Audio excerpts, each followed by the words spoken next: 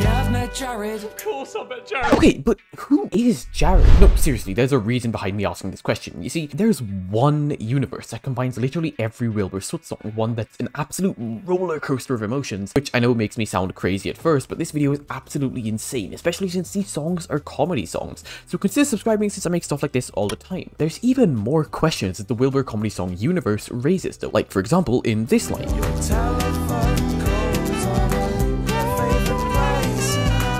How did the singer of this song, who we know to be at least an extremely creepy stalker type fan, somehow get on a telephone call with this streamer who he knows parasocially in Your New Boyfriend? There is absolutely no way that a random viewer just calls a streamer that big. They don't have their number, they don't know them in real life, especially not regularly enough for it to be their favorite place when they telephone call them. No, there's something more fishy and much more deep going on here. Read this for the patience, and you see there are multiple lines from different songs that link together to form a fairly cohesive narrative, and central to this narrative is one of our main two characters, who I'm going to call William to differentiate from Wilbur, who is the character that Wilbur portrayed in these videos. The character is quite hard to actually figure out the backstory of, so hard in fact that the stupidity that is this scene from Your New Boyfriend is a crucial piece of evidence to his backstory.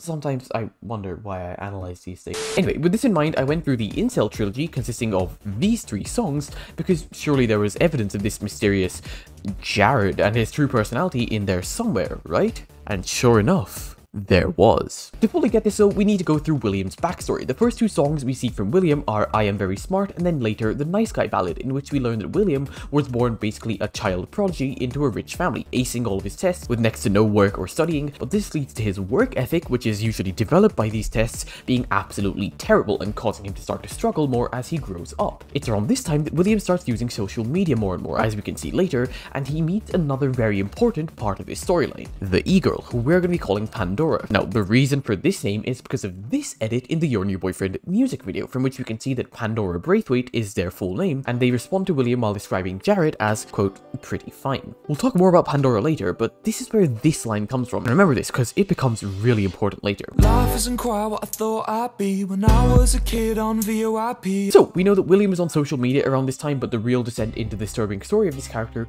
begins with the Nice Guy Ballad, in which we see that William, who was previously rejected by his classmates during I Am Very Smart because of his egotistical nature, has very severe and dramatic emotional ups and downs, with very little restraint on how he takes it out on those around him, which leads to him getting rejected by the girl he likes, Sarah, multiple times. So, quick recap in case you couldn't keep up. We have William, who was extremely smart and born into a rich family, but who has very low work ethic, as well as being a general dickhead to nearly everyone around him, leading to him getting rejected by almost everyone in his real life. We also have Pandora, who's the e-girl of this saga, who has only interacted with William a little bit on VOIP, the instant messaging service of days of old. The last song of the Incel trilogy, however, is where this theory gets blown wide open. You see, throughout the series, and this is a recurring theme, William is always pretty wealthy, first from his father, then from his job in addition to the familial support, and he has the money to splurge on Twitch donations without a second thought. That is when we hear this line from Karen Please. Can you blame me? I'm quite poor. This line tells us one thing alone. This isn't William. No, this is someone else who's linked to the story, and has a disturbing and genuinely the most creepy backstory of this entire saga. Who's this, you ask? Well, dear viewer, here's a secret. This is Jared. If you enjoyed the video so far, please consider subscribing and let me explain. There's an entire storyline for this and it's incredibly interesting. You're not going to want to miss it. Jared is approximately 10 years older than William, and the first we find out about him is from the song Karen Please, in which we learn that he's, well, nothing short of a psychopath. He was married to someone named Karen, and then the couple then split for reasons unknown, though I'm willing to wager that it was because Karen saw Jared's real psychopathic nature. This leads to Jared spiraling further and further downwards in the mental health sphere, trying to get Karen's attention and affection back. Then, in trying to relate to his kids more, or specifically his son, he starts watching Twitch streamers so he can understand what they enjoy in hopes of them being able to relate to him through these mediums. This doesn't work, but Jared keeps watching Twitch see spirals further, eventually culminating in Jared murdering Karen's father in cold blood to try and get her attention. This, of course, leads to the exact opposite of what Jared is trying to get to happen, which is Karen completely cutting all ties with them and moving away from Jared with their kids, leading to Jared creating the song Karen Please in the canonical universe as a last resort to try and get Karen's attention again.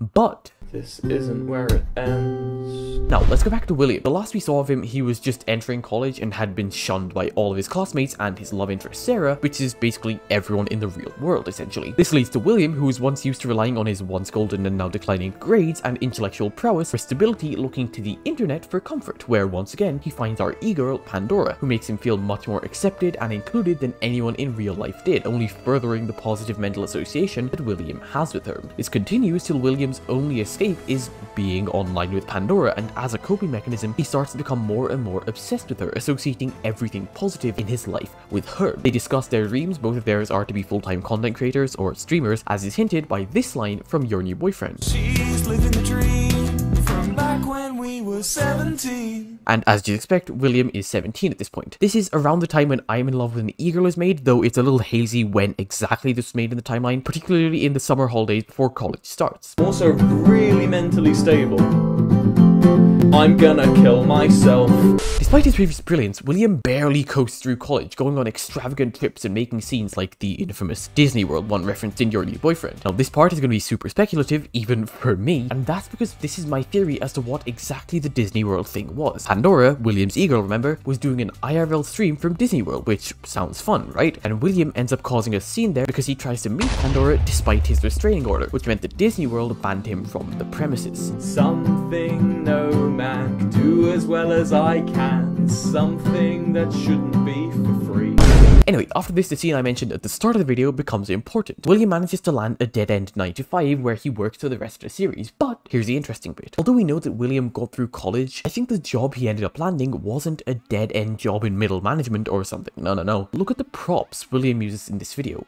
A spray bottle, tissues, a fire hydrant, a stool, nothing like a pen, a paper, no clipboards, nothing that would suggest a normal middle management job. I think William landed a job as a janitor in the office, and since he's used to privilege, since he's used to being quote-unquote above other people, this job hurts his ego because he's used to looking down on people with jobs that he sees as lesser. All the while, online, he feels entitled, for one reason or another, to having his feelings reciprocated because he's a nice guy, as we saw from before, because he deserves more, a feeling only accentuated by his job in real life and his previous experience with entitlement, and he slowly descends further into mental instability. He manages to talk to Pandora in DMs fairly regularly despite his creepy behavior, but this obsession slowly grows larger and larger until she has to file a restraining order on him because his stalking escalated to that extent. Now you'll see why you're a noob. Already done that one. While Jared gets no response from Karen, he gets more and more interested in Twitch, which he had gotten addicted to after starting to watch it relate to his now estranged kids, remember, eventually finding a female streamer who we know as Pandora, and as is his nature, starting to manipulate her into a relationship with him, a way for Jared at least to fill the void that Karen moving away created for him in terms of attention. It's important to remember here that Jared is a literal, or well, as far as Google is concerned, psychopath, having murdered Karen's father in an effort to get attention. Time skip ahead a few years, and finally Jared manages to manipulate Pandora into a relationship with himself, disguising his sociopathic tendencies and nature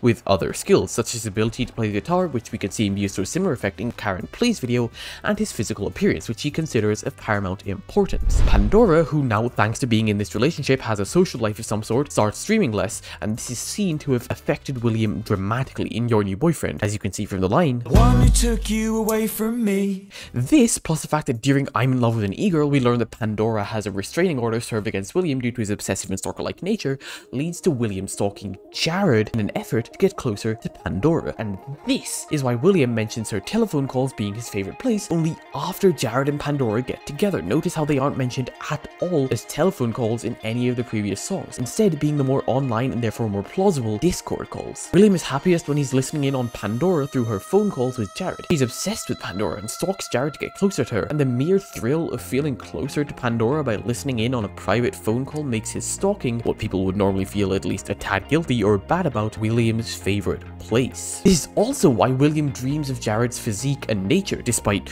not being, well, gay, because he can't stop thinking about the times he gets to listen to Pandora. This is the reason that in the Your New Boyfriend video that William never actually plays the guitar. In I Am Very Smart, we see that although William knows how to play the guitar, he has an extremely diminished work ethic and therefore likely never practiced guitar after he was no longer forced to do so, meaning that by the time Your New Boyfriend rolls around, he's only miming playing the guitar in a way that you'd need to play the guitar to know how to do without actually producing sounds, that is, having your fingers on the right frets but not strumming properly. And the reason he's doing that is because of Jared's ability to play the guitar, and seeing that Jared has impressed Pandora in the past with this skill of his. Now, this point does have some caveats, because we can see William faking playing the guitar in I'm in Love with an E-Girl as well, but I'd say the reason for this is that by the time E-Girl has come out, William has found out about Jared's ability to play the guitar and so on, because it's publicly available, but isn't stalking him in person yet. We then time skip ahead to the last song of the series, Internet Ruined Me. By this time, William has realized that he has a problem, that his addiction to Twitch and social media has completely consumed him and destroyed what was, at least at the start of I'm Very Smart, a promising, if not good, life. This is the first song where William is finally singing from the heart, not to a woman of any kind, and this is visible in the harmonies of the song, but he's much more vulnerable in the song, and we can see this from that he's very clearly mentally unstable and blames the internet for his spiral, singing to us that the internet, that social media, ruined him, ruined William forever. Subscribe